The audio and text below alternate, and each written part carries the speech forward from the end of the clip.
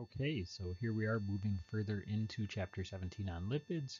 So far we've just set the stage. We've talked a little bit about the different types of lipids, the fatty acid types, the steroid types, and we'll move into further discussion now as we move deeper into the chapter.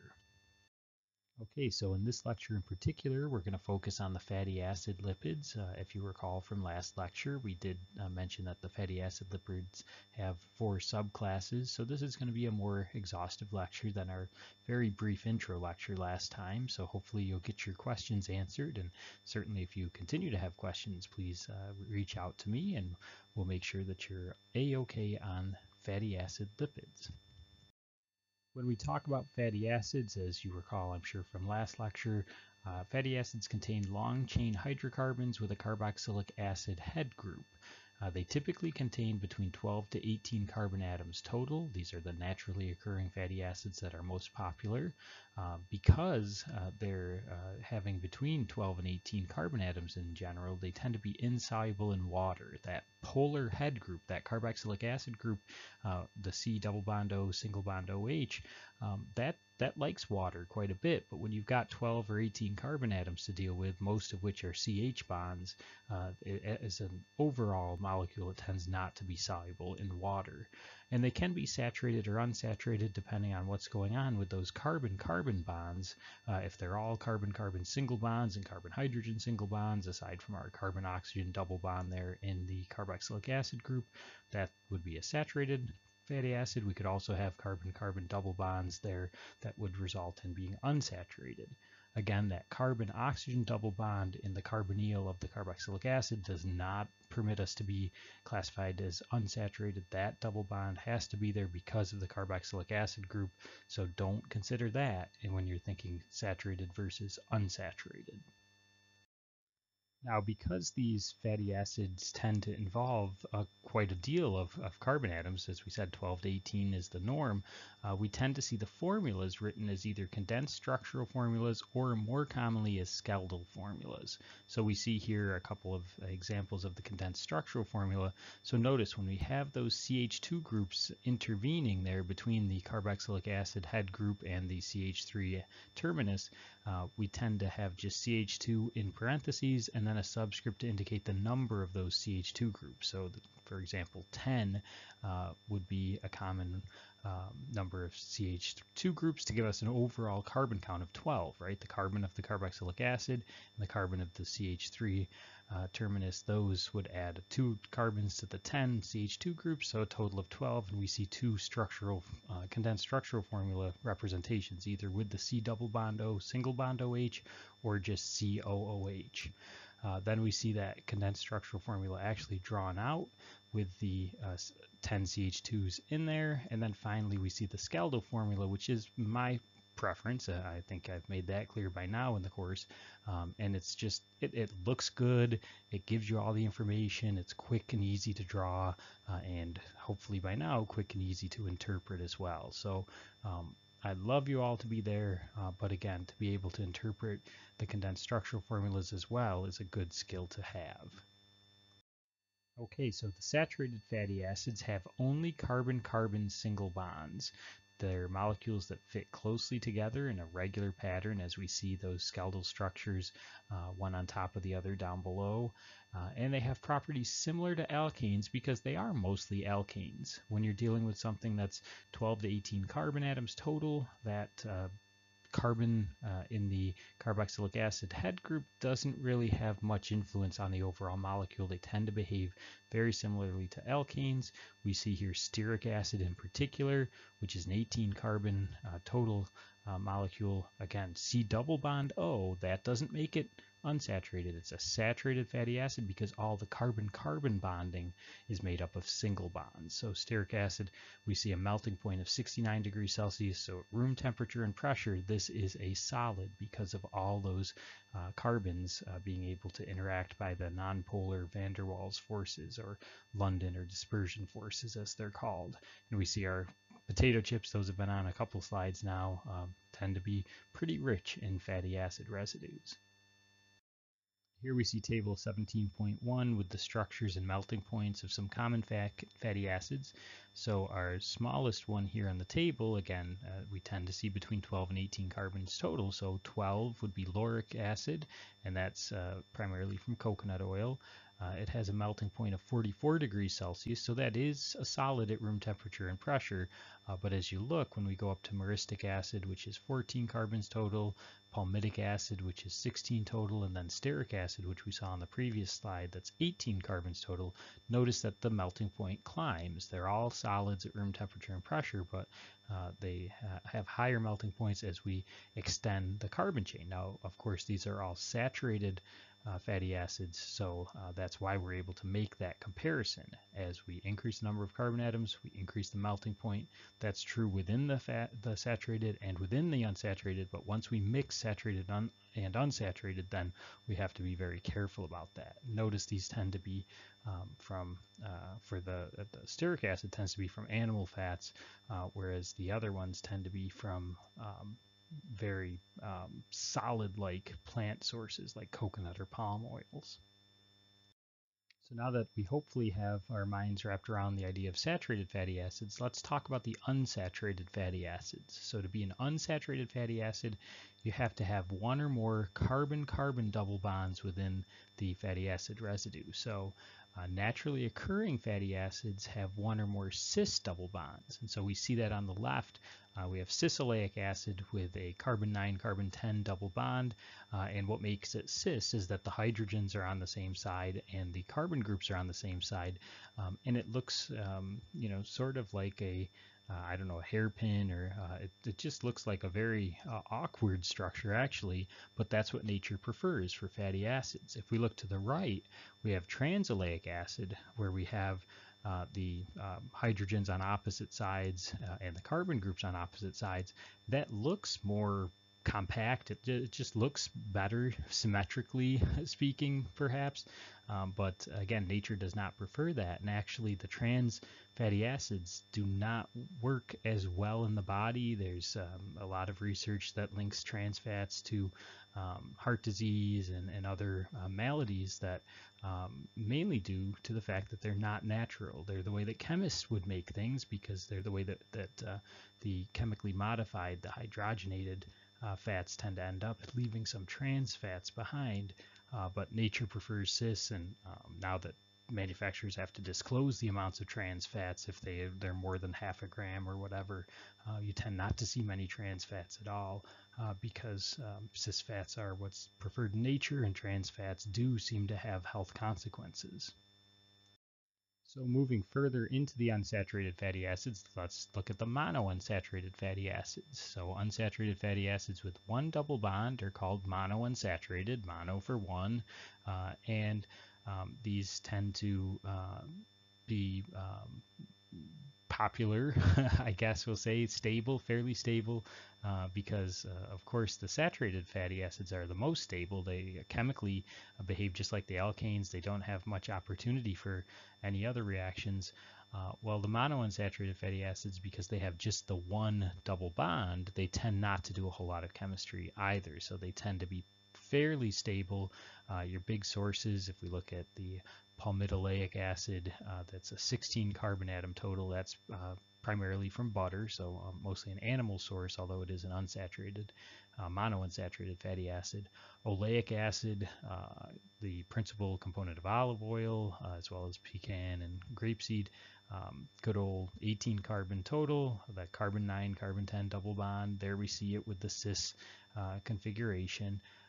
That's our classic monounsaturated fatty acid, and notice the melting points for both of those, 0 degrees Celsius and 14 degrees Celsius, are below the standard room temperature of, say, 20 to 25 degrees Celsius. So these are oils. They're liquids at room temperature and pressure, as the plain old fatty acids.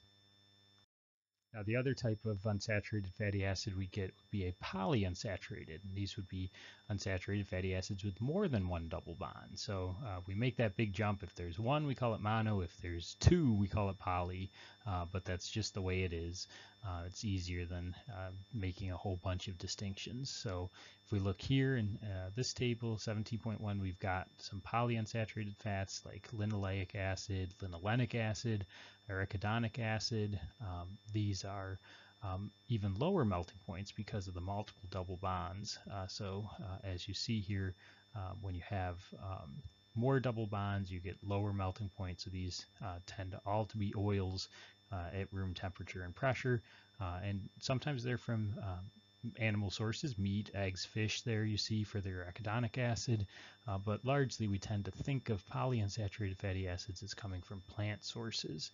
They can also go rancid much more readily than monounsaturated fats because you have plenty of double bonds for oxidation to occur, and so that's where you have to be careful. You want to store these in the fridge. You want to use them fairly quickly within opening, so you don't run that chance of them to go rancid or have side reactions or any such thing. So as a recap, let's go back to the saturated fatty acids, remembering that saturated fatty acids tend to fit closely together in a regular pattern. That's what allows them to be nice and aligned. That gives rise to those significant dispersion forces between the chains that we talk about here as our second bullet point. As a result of those significant dispersion forces, we have higher melting points, so these tend to be solids at room temperature. So your saturated fatty acids tend to be solids at room temperature and pressure, regardless of the length of the chain, as long as it fits within that 12 to 18 typical range. They're all solids at room temperature because they all align nicely, and they can therefore have significant dispersion force interactions among the different chains.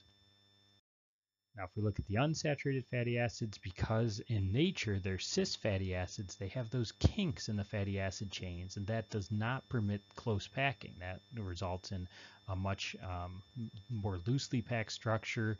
It allows, therefore, for fewer attractions between the chains, fewer of those dispersion force interactions, and as a result, you see lower melting points, and they tend to be all liquids at room temperature. And again, depending on how many unsaturations there are, they can be liquids well below room temperature or roughly just below room temperature if we're dealing with the monounsaturated fatty acids. Let's pause here for a learning check. In this learning check, you're asked to assign the melting point of minus 17 degrees Celsius, 13 degrees Celsius, or 69 degrees Celsius to each one of the following 18 carbon fatty acids, and then list the fatty acids in order from highest to lowest melting point and explain your reasoning. So here we see the three fatty acids. Hopefully you remember the differences. I haven't asked you to commit them to memory, so just remember oleic acid's a monounsaturated 18 carbon. Stearic acid is a saturated 18 carbon, and linoleic acid is a polyunsaturated 18 carbon chain. So hopefully that will allow easier assignment of these melting points and explanation as a result of those ordered highest to lowest melting point rankings. So stop the video here, make your determination, and start it back up when you're ready to check your work. Good luck. All right, so hopefully with my little bit of help reminding you that they're all 18 carbon fatty acids and that stearic acid is saturated, oleic acid is monounsaturated, and linoleic acid is polyunsaturated, you were able to find the correct melting point order. Stearic acid is going to be your highest melter at 69 degrees Celsius.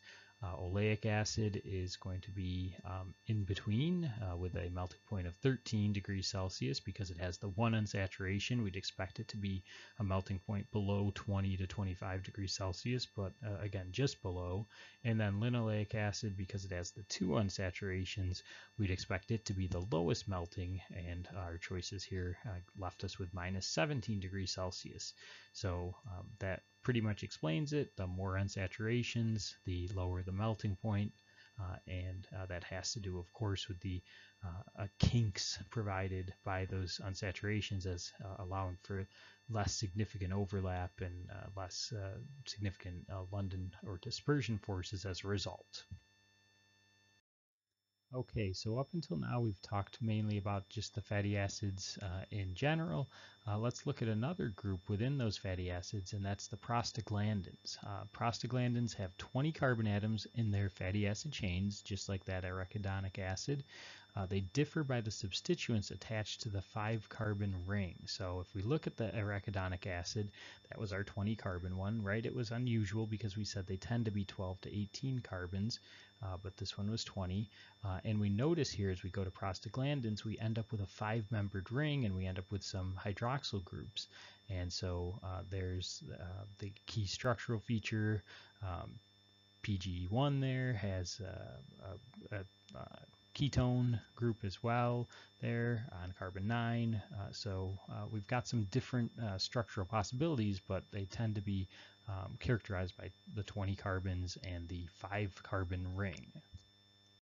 Okay, so why do we care so much about the prostaglandins? Well, they have very potent physiological effects. Some will increase blood pressure. Strangely, some will lower blood pressure, even though they're structurally quite similar.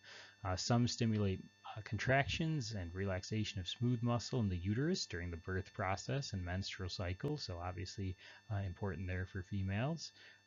If you have injury tissues, when they're injured, that arachidonic acid in the blood is converted into PGE1 and PGF2 that will produce inflammation and pain in the area of the injury. So obviously that's something that we've evolved to have happen, and unfortunately it tends to be unpleasant to have that inflammation and pain. So understanding more about the prostaglandins will help of course, to understand more about how we treat inflammation and pain as a result of injury.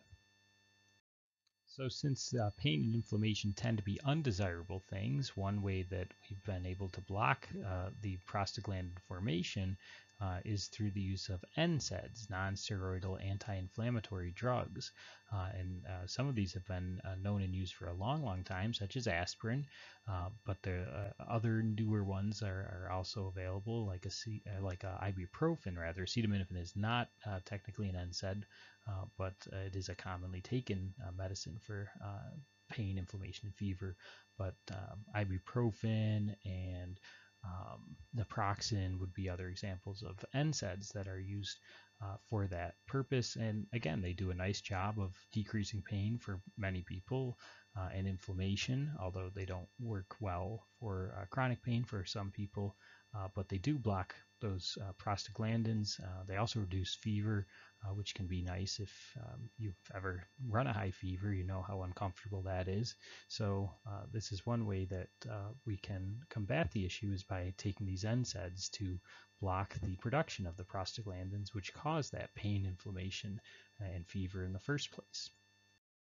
And so here we see some structures there. There's aspirin, our good old friend acetyl salicylic acid, ibuprofen, which is commonly known as Advil or Motrin as trade names, but ibuprofen is the generic drug name, and then naproxen is trade name is Aleve or naproxen, and we can see they all have similar structures. They all have that benzene ring, or in the case of naproxen, the 2 fused benzene rings, and they do a nice job of blocking the prostaglandin formation, but long-term use can result in liver, kidney, gastrointestinal damage. Especially aspirin is often used in a long-term regimen for a blood thinner, for decreased heart attack incidences and things like that. Oftentimes they'll use really low dose, or they'll do a buffered aspirin because it can be quite irritating to the GI tract. And so you do have to consider those things when you're thinking about long-term use. Short-term use, again, it shouldn't be a big issue, but if you're going to take any of these things long-term, definitely want to talk that over with your healthcare provider. Now, if you have heard a lot about fatty acids, in particular the polyunsaturated fatty acids, you probably have heard of these omega-3s and omega-6s. Fish and vegetable oils tend to have high levels of unsaturated fats, and these seem to have some health benefits, so people are interested in consuming a certain amount of each of these daily. In case of the vegetable oils, it tends to be omega-6. So this is a bizarre system for us based on the chemistry we've learned so far. We know that the carboxylic acid group is the most important group that we've learned, and therefore it's the highest priority group, and it's carbon number 1. Well, with the omega system, we're numbering at the last carbon. If you know your Greek letters, you start your Greek alphabet with alpha and you end with omega. So that's why when we're talking about omega-3, we're talking about the third one in from the end of the molecule, or omega-6 would be the sixth one in from the end of the molecule. The end of these fatty acid molecules would be that CH3 methyl group. So for the vegetable oils, things like flaxseed oil tend to be high in linolenic acid or linoleic acid, which is a omega-6. For fish oils, we tend to see that's our linolenic, right? I missaid that earlier. It's the linoleic that tends to be in the vegetable oils with an omega-6. The linolenic tends to be in the fish oils, and that's your omega-3 with the first carbon-carbon double bond at carbon 3 from the methyl group end, not from the carboxylic acid end. And so here we see some of those structures. We see linoleic acid there is an omega-6, and then it has another unsaturation later on. The arachidonic acid there, also an omega-6, but again, that one has multiple unsaturations. For the omega-3 fatty acids, we see now it's linolenic acid, and that's an omega-3, and then we also see that one's a tough one, icosapentaenoic acid, is another omega-3, and docosahexaenoic acid is an omega-3 as well. And look at lots and lots of unsaturations there. And your common terms are probably what you know these better as. LA, AA, ALA, EPA, DHA. I'm sure you've seen those a lot more than the full chemical name, but this is a chemistry course, so we're not afraid of these names, even if they might seem a little overwhelming at first. Now, in particular, those omega-3 fatty acids tend to lower the ability of blood platelets to stick together, and thereby reduce the possibility of blood clots. So if you look at regions of the world where you have really a high seafood diets, even if it's a high fat diet, you still tend to see lower incidences of heart disease.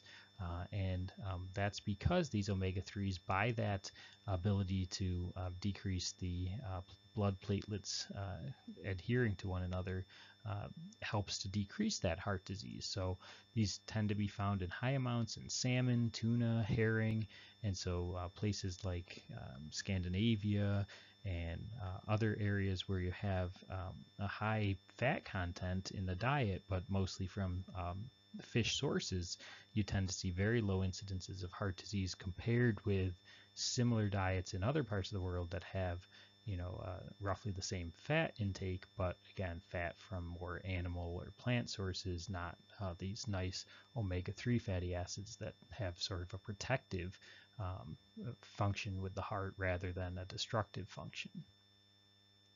Okay, so as we wrap up this second lecture on fatty acids, let's end with a learning check. This time you're asked to draw the condensed structural formulas, or better yet, the skeletal structures, for each of the fatty acids with 10 carbon atoms that follow. So first we're going to look at a saturated one, that should be the easiest, then a monounsaturated omega-3 and a monounsaturated omega-6 fatty acid. So if you would draw those three fatty acids, again, it's 10 carbon atoms total for each case. Stop the video while you make that condensed structural formula or skeletal structure drawing, and start us back up when you're ready to check your work. Good luck. Okay, so hopefully you arrived at something, if you went with the condensed structural formula anyway, that looks like each of these. So for the saturated case, you've got a total of 10 carbons. So there's the carbon of the carboxylic acid group, then there's the carbon of the CH3 group at the other end, and then in between you have 8 CH2 groups. For B, a monounsaturated omega-3, you're going to have, again, a similar structure to A, only now you're going to count starting at the CH3 terminus. You're going to count in 3. So CH3 group is number 1, then your first CH2 group is number 2, and then your next formerly CH2 group from the saturated becomes a CH double bond CH, and then the rest are all saturated. And then finally C, instead of having that unsaturation between carbons 3 and 4 from the omega end, now we're carbons 6 and 7 from the omega end, and it should look just like we see there. So hopefully that was pretty easy for you. Again, that omega numbering is unusual to us. We're used to looking at the carboxylic acid carbon as carbon 1, and that's the alpha carbon, but we're dealing with the omega end of things here, so we just have to be aware that things are a bit backwards here for fatty acid numbering. Hopefully it went well. If it didn't go well and you're still not clear what's going on, please do get in touch. Let me know if there's anything I can do to help. But otherwise, if things are going well, then we'll meet again in the next part of Chapter 17.